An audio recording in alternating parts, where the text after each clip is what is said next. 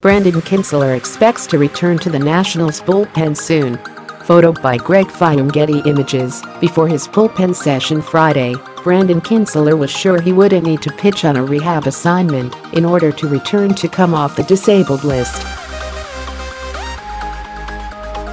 The Washington Nationals right-hander's first session, a 20-pitch exercise, went well a couple days earlier.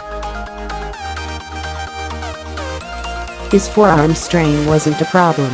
Wasting pitches for a minor league affiliate seemed superfluous.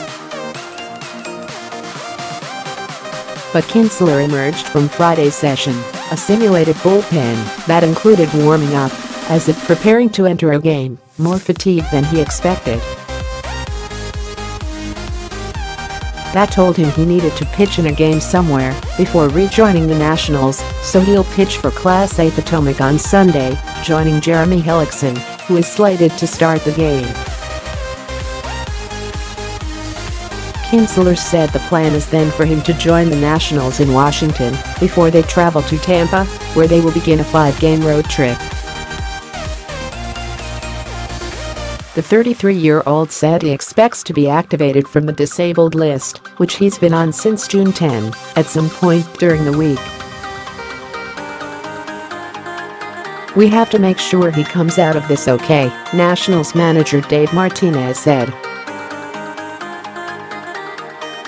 "Once that happens, we'll sit down and reevaluate how we're going to use all those guys. But he's definitely a big addition to our bullpen, for sure. It's nice to be able to match those guys up according to lineups and pinch hitters and stuff like that. He'll still be at the back end of the bullpen along with all those other guys. All those other guys now includes Kelvin Herrera, the veteran right-hander the Nationals acquired from the Royals last Monday after a dominant start to the season.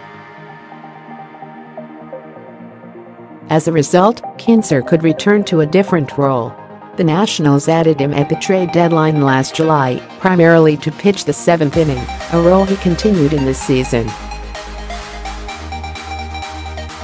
But a lack of depth forced the back end of the bullpen to absorb a heavy burden early this season, and the consequences were evident. Kintzler landed on the disabled list. Ryan Madson hasn't been nearly as good. Sammy Solis was pushed to the brink. So the Nationals traded for Herrera and quickly made him their 8th inning reliever, bumping Madson down and giving Martinez more options to finish games. One could be inserting Kintzler in pivotal situations earlier in the game to extinguish gems in a sort of fireman role. When Kintzler is right, he produces ground balls at a high rate with his go-to sinker. But he got away from throwing the sinker as often as he did in the past.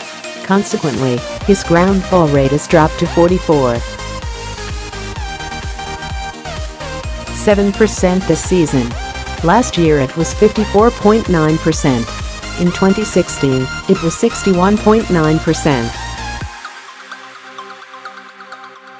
Overall, Kintzler has posted a 4.45 ERA and 3.66 FIP in 28 1/3 innings this season.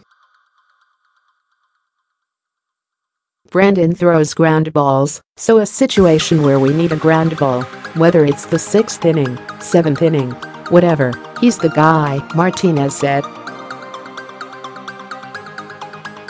When we need strikeouts, you have the other guys. He's definitely a big part of our success moving forward. Another uncertainty surrounding Kintzler's return is how the Nationals will create a roster spot for him. Washington is already carrying an 8-man bullpen and 4-man bench, so it can't simply add a reliever at the expense of a bench player. Solis is the only reliever remaining with options besides Tim Collins, whose service time would allow him to decline the assignment. Perhaps the move is optioning one of the two starters pitching Saturday and Sunday, Eric Fed or Jeffrey Rodriguez, because Wednesday's off day affords Washington time to roll with a four-man starting rotation for one turn.